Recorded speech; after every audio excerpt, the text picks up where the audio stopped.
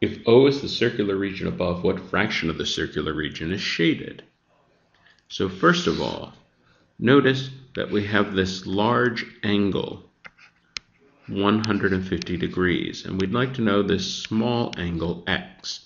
Well, these two angles together add up to a straight line. X plus 150 degrees equals 180 degrees. That's the angle on a straight line.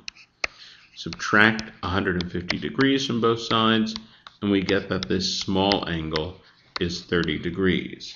So we have a 30-degree wedge on this side and a 30-degree wedge on this side. Together, both wedges combine to make 60 degrees.